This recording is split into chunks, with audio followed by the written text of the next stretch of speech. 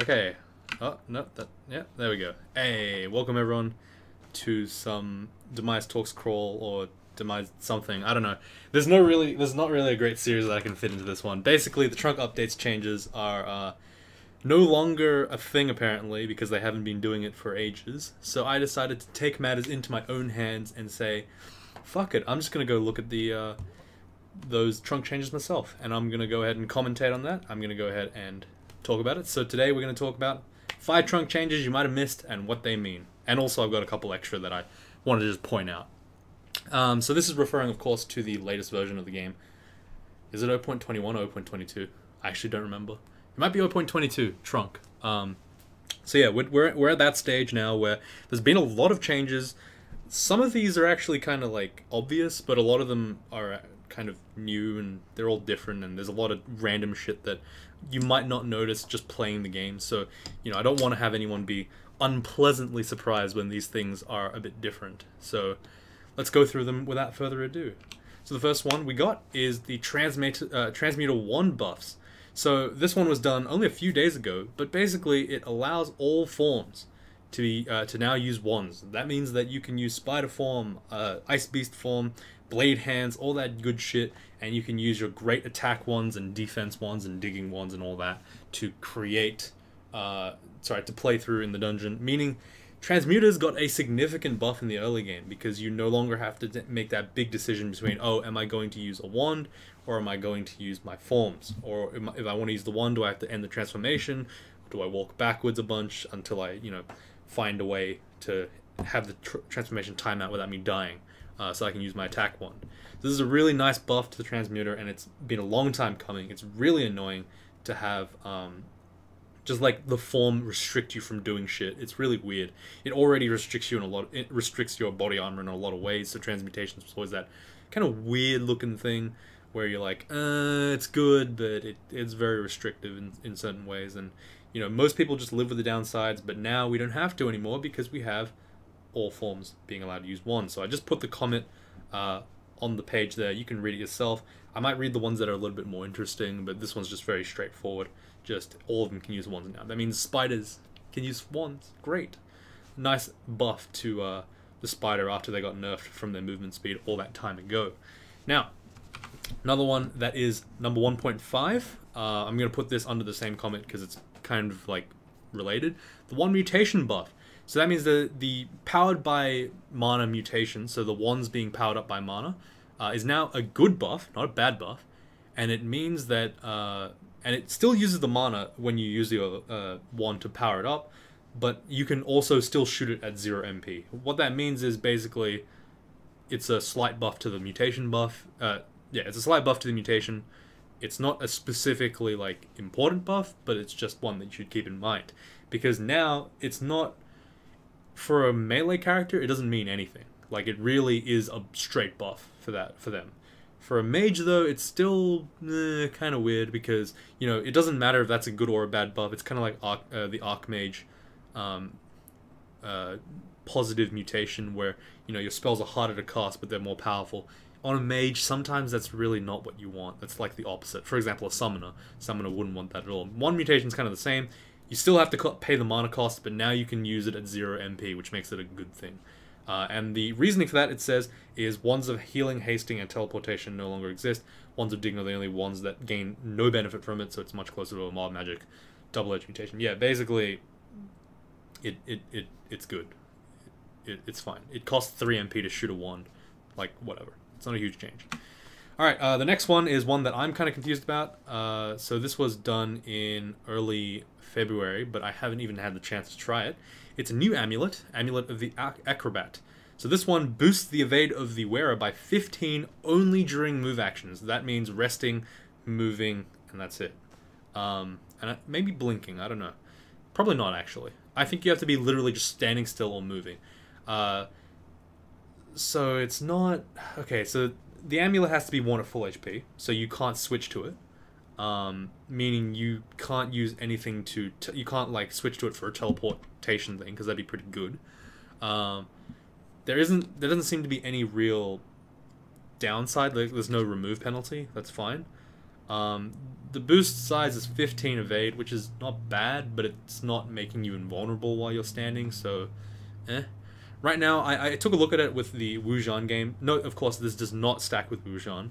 Wujan's abilities basically cancel the amulet of the acrobat, so you cannot gain the 15 evade while moving around and doing damage. It is purely related to defensive moves only, so just like walking and stopping. That's it. So right now, like, my hands are actually in the position of the image. Like, I'm actually talking with this in my hands. I don't know why I'm like that, but that's the best way to express how I feel about this amulet. Why does it exist?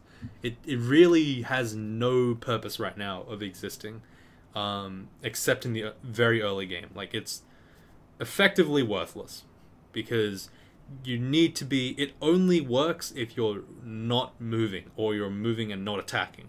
So it's like, why not just have regen? Regen's just better. So yeah, I don't really know about this change. Maybe it's broken. I highly doubt it. At this point, I've learned to judge things for myself, and I'm going to trust that I know that this is not a very good amulet, so that's what I'm going to say about it. So, Amulet Acrobat, that's a new change. You might see it in the thing. It spawns on regular amulets, so don't think it's like a unique amulet, it's just Garbo. Next one is Ozakubo's change. Ozakubo's armor now expires immediately upon movement, granting a level of ponderousness. Wasn't a very effective downside, and the spell remained extremely widely desirable. Having it break immediately when moving lets it remain strong when cast directly in combat, but completely prevents it from being useful to have an active when out of combat. So basically, this is a nerf. It's not a change. It's actually a straight nerf. They used to change, like, Ozakubo's used to be much easier to use when it didn't have an encumbrance rating. Actually, no, it always had the encumbrance rating, I think, but back when it didn't have the slow thing, and before the time when model dragon armor was a thing, and it was considered light enough to, well, nowadays it's called acid dragon armor, but it used to be model dragon armor. But now that was like not light enough to, yeah, you couldn't cast Ozakubo's in it after a while. Like, they nerfed it. And then they added the mutation, sorry, the ponderousness on top. So then the spell got kind of worse, and people are still, it's okay, I guess. You can use it if you want. It slows you down. It's a bit scary. Now it expires immediately upon movement. So what does that mean? What is the implication of that? Well, there's a couple of things. First of all, if there is no, do you want to move? This will cancel your Ozakubo's armor, like, YN prompt, like a yes-no prompt. This spell is going to be tedious as fuck. So I hope to God that there is actually a prompt for that, because if there is not, this thing is going to suck ass, because tab will just move your ass and you'll just lose the 8 AC whenever you feel. Secondly, it's not bad still. It still has the same functionality if you're going to teleport, but it means you can no longer walk away. Which is, I don't know if I want that. So this spell is just worse than it used to be. There is no, like, benefit to this. There's just straight up, like, a nerf. Because before you could move, now you can't move. It's very simple. Like, that's it. The way that I would use this now is just get in a kill hole, use the spell, and then attack. But you kind of did that anyway, so I don't really know what the change point is. Someone actually said, like, oh, this makes this spell better. I'm like, huh? It just adds a condition where it didn't have it before. It makes no sense. That's not making it better. That's just making it worse. So Ozakubo's is worse. I don't think it's worthless. It's 8 AC is still really good, but it's definitely worse than it was, right? So no, I don't think anyone can deny that. It was worse than it was. Like, it's just worse. I wouldn't really pick it up unless I really knew that I wanted to play a scout. Other than that, it's like, why would I bother? I love my movement way too much. Another one that's really great, this one's really good. This was done last month on the 19th, and this was door changes. So what this means is doors can now push items out of the way. This actually might not be the original, like, comment, now that I'm reading it. Yeah, this is just, like, referencing it. Sorry, because I couldn't find the other door change one, so I just... Yeah. Well, basically, put it this way. Now doors will knock shit out of the way, meaning if you have a random bone, a stupid, like, corpse on the ground on a door, you can now close it and just shoves it out of the way. I mean, I referenced this like 100 times in my channel already, so I'm really glad that this one exists. This is a great change. I love it. The implications of it is that door dancing, so closing doors infinitely while another guy on the other side tries to open it infinitely, is more abusable. But does that mean it really matters? Not really. Like, it's still good. The only real time I would say that these door changes come into effect is probably in, like, it's most common, I would say, in Lair. No, actually no, in Vaults. Vaults tends to be the one with the most doors. And you see this a lot, where you just have like a random enemy that can't be butchered. Sorry. Random corpse RNG defines that there is a skeleton on the floor on a door, and now you cannot possibly hope to fucking close that door until the skeleton rots. And then you pick up all the items that the guy was holding, and then you drop it on the ground next to the door, and then you close the door. And you're like, that was a lot of gameplay. I had a lot of interactive gameplay there. Now that's finally gone. Close the door, just throws it out of the way. Excellent. There was a small note that says that there are a few cases where the doors can still be jammed by corpses. I can see that. That's perfectly acceptable. I actually don't know why that would be the case, because you could always just... Oh god. You could always just close the door and have the items drop onto your tile. So I'm not really too sure why that would be the case, but I'm not exactly sure how the corpse or the item distribution happens. Like, once you close the door, it closes on... It pushes the thing on the opposite side. Maybe that's how that works. I don't know. But yeah, I don't know why it couldn't just push it onto you. Like, then you would have no issues, right? But anyway, that's fine. Yeah, cool. Next one is spellbook changes. So if you didn't see this one, this is a fairly obvious one. It's very, very clear in the beginning. But this is the spellbook change aftermath that I'm talking about. So this was done by Dozen. So if you don't know, spellbooks have been changed so that now when you pick them up, they disappear. And all the spells in that book now go into your library that you can just peruse at any time. Meaning there's no more Layer 1 stashes. There's no more, oh shit, I gotta drop 10 books. Oh god, I gotta drop all books. So basically D plus enter is no longer a real thing. Oh, sorry, D colon enter to drop all your books, which is good. But the aftermath of this is that Trog's burn spellbooks ability is now gone, meaning we do not have access to Conjure Flame anymore. So I just put a couple of random things in the bottom, a couple of enemies in the early game that can really be fucked by burn spellbooks, and these are the guys that we now have to deal with in other ways, which is fine because Trog doesn't have a problem killing these things, just berserk, right? But I'm just trying to point out that those players that enjoy doing this kind of tedious shit will end up not being able to do that, and they'll just have to learn how to play Berserker like it's supposed to be played, being a Berserker, right? Small note about that, you now no longer gain piety for those things, but since the piety gain from burn spellbooks is actually really low, it's something like 0 to 1, I think, it's not a huge deal. It's not going to make a big difference to the way that your spellbooks curve. This is purely a quality of life change for spellbooks, and I accept that. I'm very happy about that. But yeah, Trog's burn spellbooks is now gone. Conjure Flame is now not a Berserker ability, which made no sense anyway, so it's good. Alright, honorable mention. I don't know why that's in red, but that's cool. Minotaur, the monster buffs. They wouldn't buff real Minotaur. So if you didn't know, from billion years back, Minotaurs became fucking insanely fast and had 100 MR or some shit like that. Some crazy amount of MR. Or 60. So it was like basically enough that if you were in the labyrinth, get fucked, idiot. Like, you can't hex the guy, you can't run away from the guy. He's blocking the only way out. So you wouldn't avoid that. So they reverted that monster Minotaur speed, so they're now 10 speed like normal. But it says here, monster versions of player species are a case where the symmetry should be at least reasonably close. So breaking it substantially by having the monster version be fast isn't a good way of buffing monster Minotaurs. Instead, increase their health, defense, and hit dice slightly. Meaning, the already difficult to kill Minotaur, depending on his items, could be even more difficult to kill. My recommendation for you lads and lasses is stay the fuck away from the labyrinth. Unless you're a strong character. Weak characters will be annihilated by this guy. Pretty sure. So, I would be very careful of going into labyrinth. Right now, the priority for labyrinth for me is very, very low. I have a feeling that these buffs might be a little too much, but I'll have to see. Keep in mind that it says revert Minotaur speed, but not MR.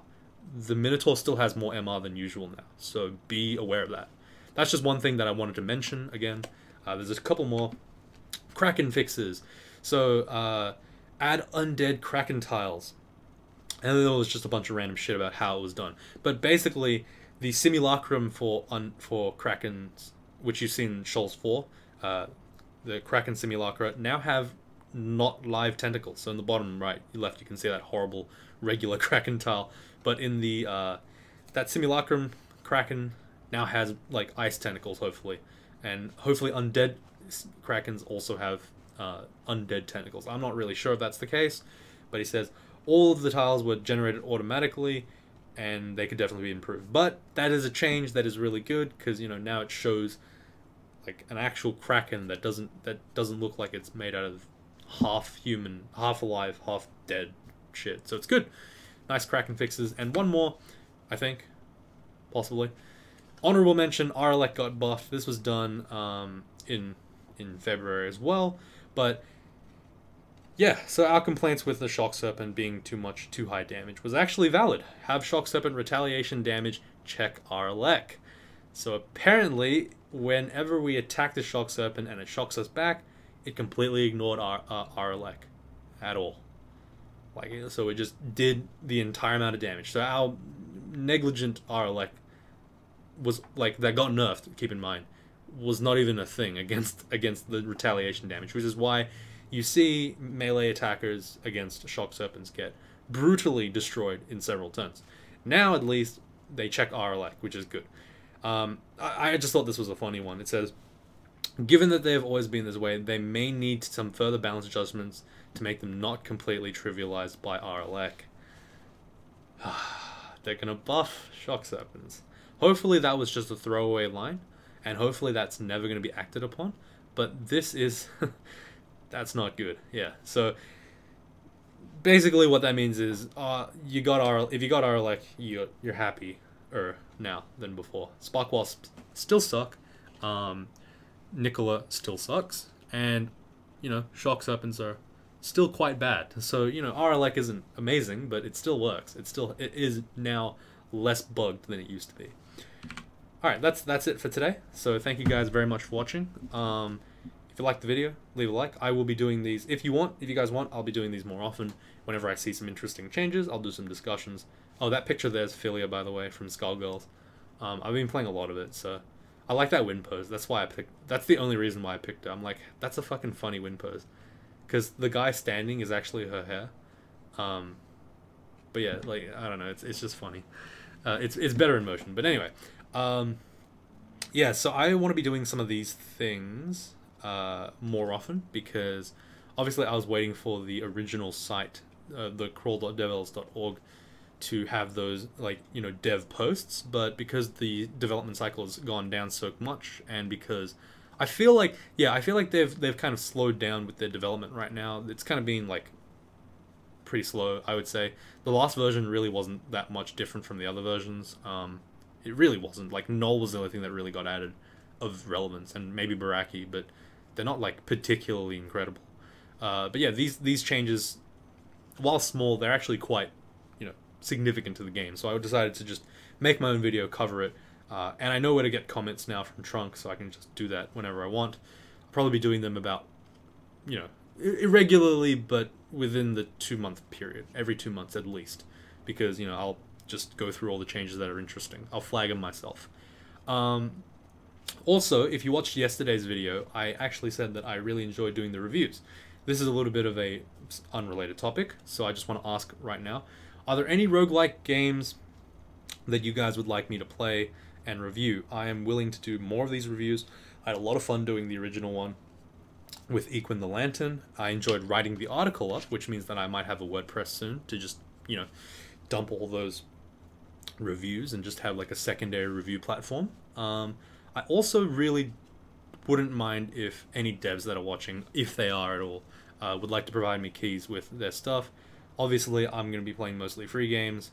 I can't be bothered buying games just to review them because, you know, I can just play Crawl or I can just play Darkest Dungeon. And I won't be reviewing the games I've already played because I feel like that's not fair. I want to have a first impressions of a lot of games. I mean, like, I'm not like asking a dev, oh, give me your game so I can play it. Like, I'm just saying, if there is a dev out there that is like looking for people to review their roguelike or roguelite, I'm more than happy to take that on. I mean, I've been pretty active with the conversation with stuff. I actually have a copy of Tales of Mail, which I have not played before, more than 10 minutes. So I might actually do a quick review of that one as well. I haven't played it before, and it didn't really strike out to me, so I didn't do a video on the channel. This was like a year ago, at least. Maybe even 2 years ago, so I might be doing that at some point. Rogue Empire is another one that I have a key for. I might do that in a bit. But generally, yeah, there's a lot of stuff that I will be wanting to pump out eventually. Darkest Dungeon Sundays will always be there. Don't worry. For those 5 of you guys that love Darkest Dungeon, that will stay. I will not disrupt the schedule for that. Everything else is fine. I probably will be doing these kind of videos, like more of these videos and more of the other stuff in between each series of crawl that I do. Just kind of get more content on the channel. I think I want to start reviewing more content. And like reviewing more games and doing other stuff to kind of like give the channel a bit of life. I think that crawl's kind of been done. Like, it's completed. We've beaten the game 3 times, or 2 times on the channel already. 3 if you count like all the random shit that I've done for the tournaments and stuff. Like, it's a lot of games that I've got. So moving on to other roguelikes would be interesting, just to have some stuff. Oh yeah, that's right, Doom RL. How could I forget, right? For those of you guys that really like Doom RL, I'll be doing that probably this Saturday or Monday for Easter. So look forward to it. If you guys like harass me about it more, I might do more Doom RL. But it looks like people liked it, so yeah. Anyway, that's this blog part of the fucking video done. I just needed to break the 20-minute mark for advertising purposes. Wink. Not really. I didn't time that at all. I actually thought this video was like 40 minutes like usual, but there haven't been a lot of changes, so yeah. Anyway, that's it for today. Thank you guys very much for watching. Appreciate it. If you liked the video, like I said, leave a like. And if you have any roguelikes you want to recommend or you want to provide keys for, let me know. I'll have a go at them as well. Yeah.